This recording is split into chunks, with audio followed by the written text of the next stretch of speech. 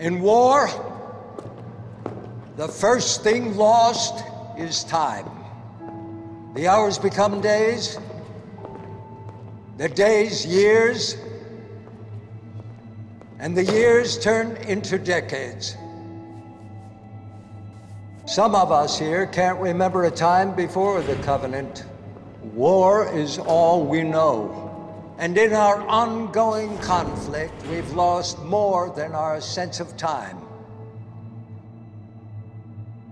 We've lost loved ones, planets, and entire civilizations. To think there was once a time of peace is almost unimaginable. But we were courageous. We fought back.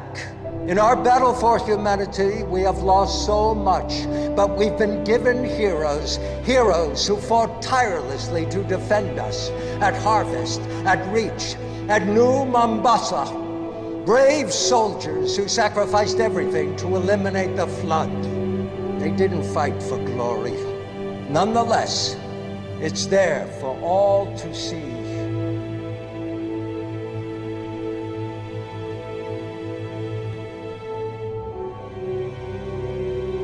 Today, we launch the living monument to those who continue to fight and ask for nothing in return.